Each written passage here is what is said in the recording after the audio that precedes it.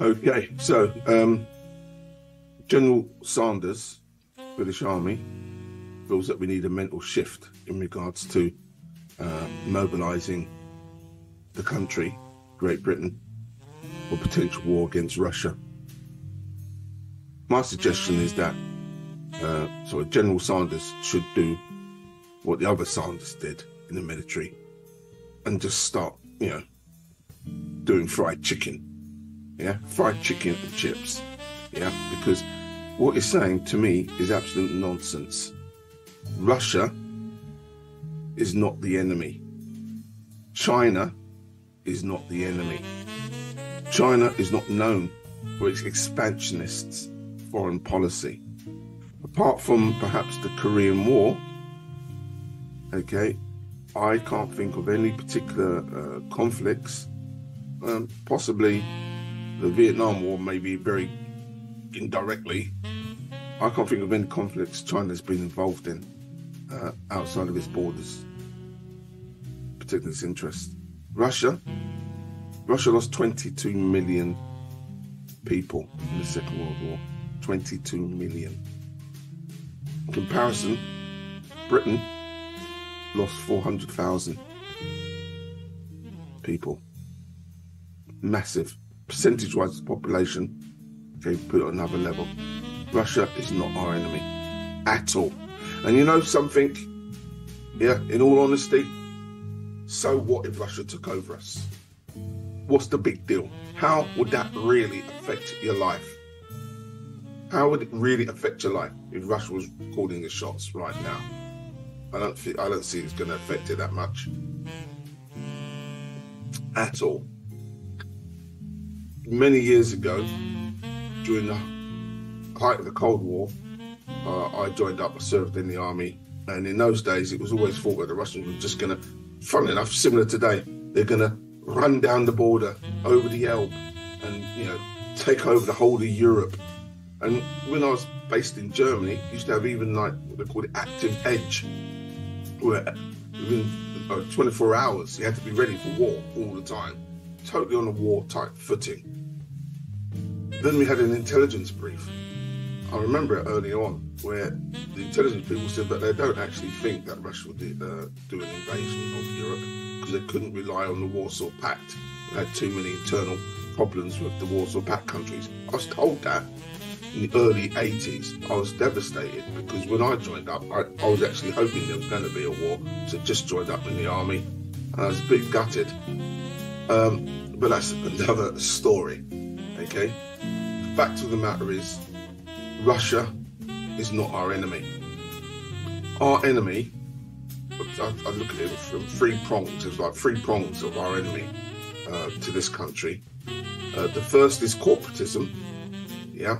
The large companies who sort of attack the individuals, as we've seen with the post office masters. Yeah, they invade our privacy with all our data, when we keep providing data, whether it's on our Fitbit watch or our mobile phones, yeah, constantly hacking into our data, sharing it amongst themselves. The government have brought out some legislation, GDPR, yeah, where you're supposedly not supposed to be sharing data or receiving cold calls.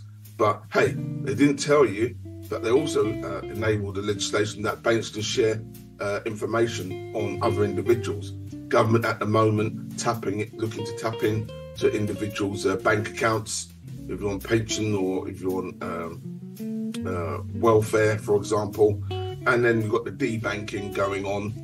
Yeah, our enemy are the corporatists. They're the ones, and they never get put in jail either.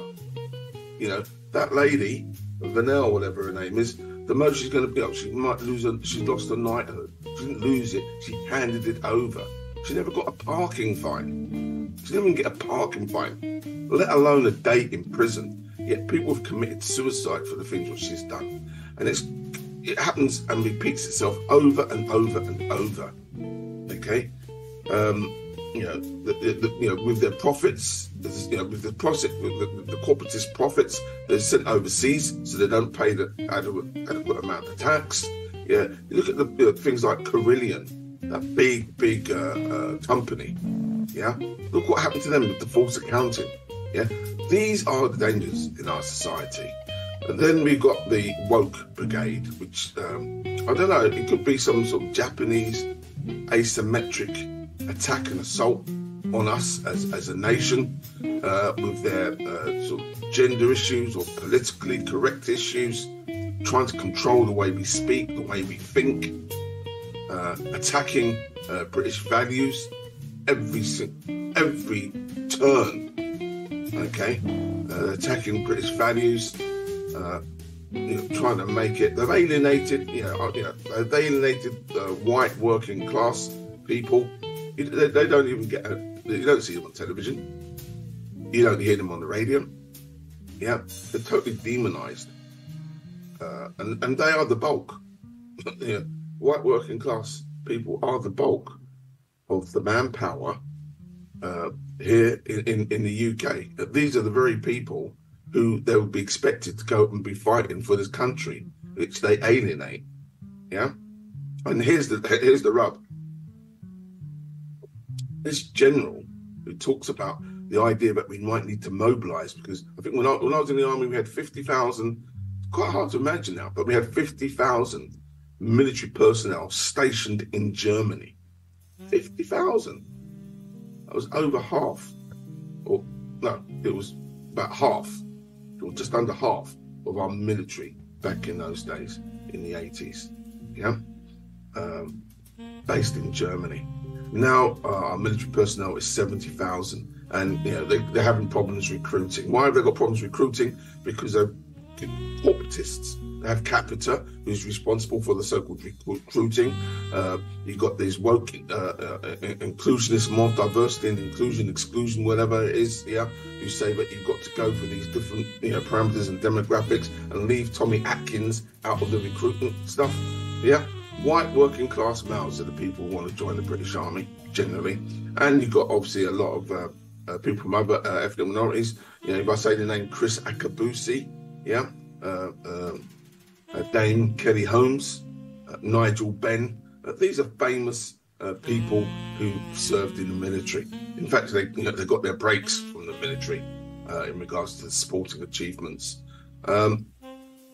So this woke brigade, ignoring Tommy Atkins, trying to go for all different types of people. People just don't have no interest in the country or in the military, and they're just wasting time. Capita, apparently it takes something like 400 days to recruit someone from the time someone's applied to try to get in. When I joined the British Army, I just walked into a recruitment office, sat down, had a conversation, done a couple of tests, or went off for testing, bang, got given an offer.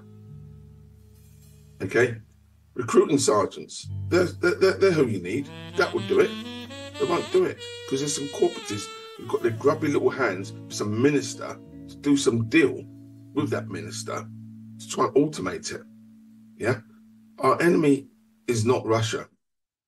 Yeah, so the wokeism brigade, and then of course we've got people who have come in to change our culture, if you like, surreptitiously, if you like, and we just turn in the other way.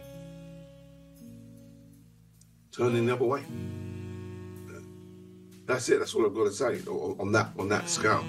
Don't be fooled about the idea of we have got a new enemy on the horizons. We've got to be prepared for Russia.